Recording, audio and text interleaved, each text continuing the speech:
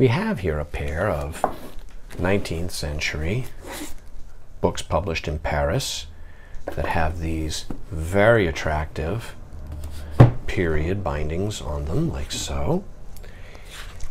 And this one, 1889, it's illustrated throughout, like this, with sort of, it would appear, celebrated people of Paris, street types, types of vendors and merchants and so on over the ages.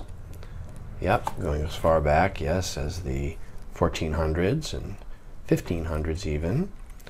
Yeah, interesting book. And then we have this one. It's an adventure book. All edges are gilt. Okay.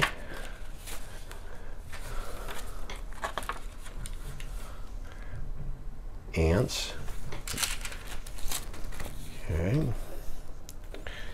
And again, it's got illustrations in it, like so.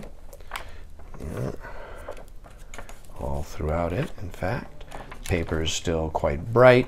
It's still quite clean. Ever so slightly shaken. The text block is slightly shaken.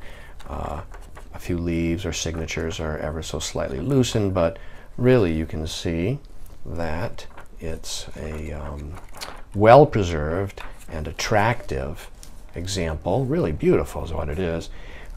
And so these two books are offered now as a pair online from me, Brian DeMambro.